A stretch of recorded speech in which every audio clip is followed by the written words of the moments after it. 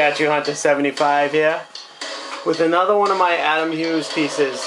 This is the Black Cat Comiquette.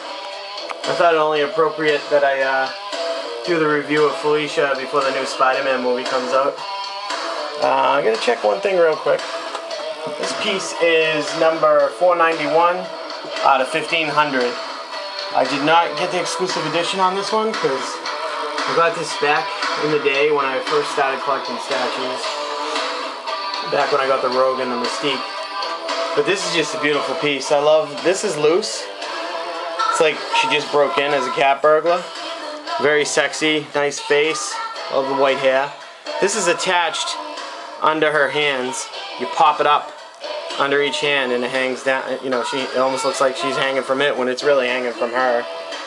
And then as you pan down, just give a quick spin around here too. For what you can see.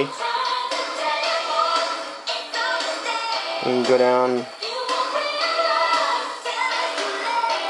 And then it gets all the way down to the base. I mean, she's pretty plain because she's in a black cat suit. And then you can see like bolts of where she broke in through the vent shaft or whatever that thing is. Crister bees, kind of like Sotheby's auction. So she's obviously breaking into an auction house. Just really cool detail, as usual, on an Adam Hughes piece. You can see how sexy she looks with a little cat suit, tight leather, and she's got the fur. Obviously, it's not a premium format, so it's not real fur. She's got the fur up on her arms, too. This is a nice, sexy Adam Hughes piece of Black Cat. I mean, this is, out of his, this is one of the more plain ones. I mean, but it's simple, but it's still a nice piece.